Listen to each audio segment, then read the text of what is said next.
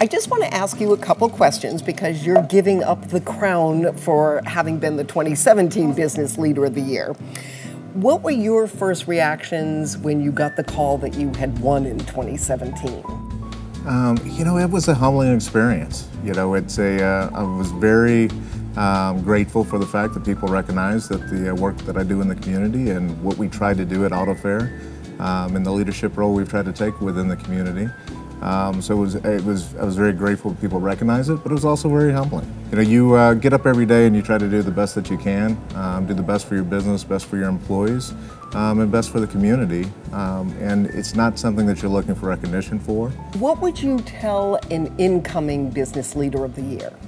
I think they will be surprised at how many people reach out to them, and people that they don't know. I had a lot of people reach out to me congratulating me on the award, and even people that I have never met sent me notes. So a lot of people pay attention to it. They really like to read about the individuals, and I had people know more about my background than I would realize. And you have some neat conversations. So it actually opened up a lot of new connections for me. And so I think the incoming business leader will be surprised at how many people they actually connect with, that they probably are in the same circles, but they maybe have never just individually met. So I think they'll be pleasantly surprised. What was your first car?